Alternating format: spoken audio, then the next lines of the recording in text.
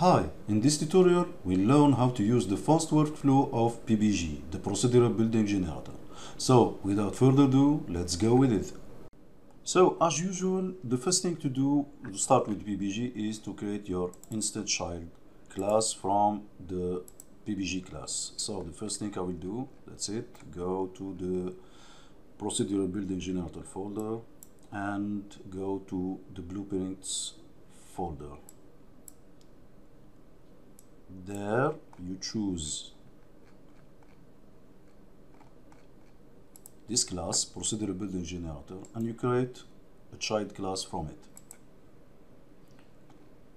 Rename the building, let's say building, then drop it on the scene.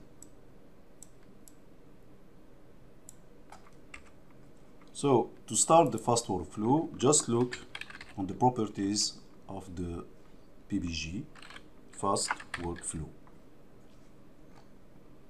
Then you just have to check this check and say use fast workflow.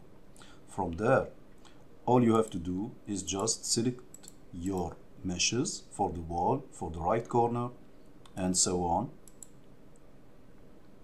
So let's say I want to change my wall mesh.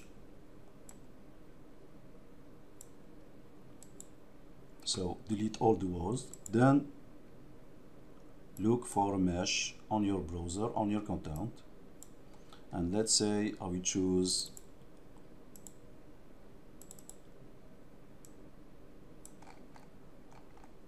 this wall mesh. So this is a pillar mesh, so I look for a wall mesh, something like this one, and just select it on PBG.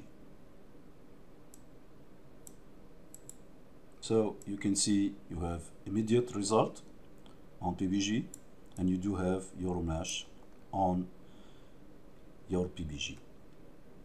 So from there you choose every mesh you need for your building. Let's continue with the right corner mesh, and I will look for the pillar mesh right there and choose it, and you can see that I do have my pillar mesh right there. So this is for the floor section.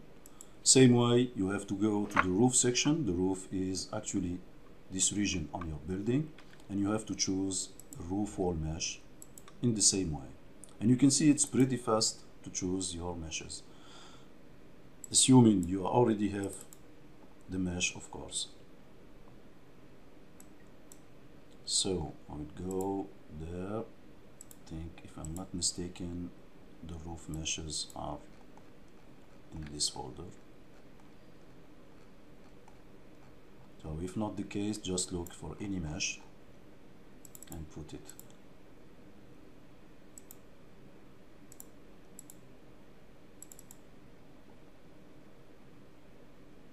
So I will show an example of another mesh just to show you that you can choose any mesh from your. So you can see that I already changed the mesh for my roof. So you can see that it's pretty fast to choose your meshes, and that doesn't mean that you can't have access to all the other properties of PBG. Of course, you can change, for example, the number of floors. Let's say number of floors, and I can choose the number of floors for my floor. For example, let's say 5, and you can see you have an instant change on your PBG.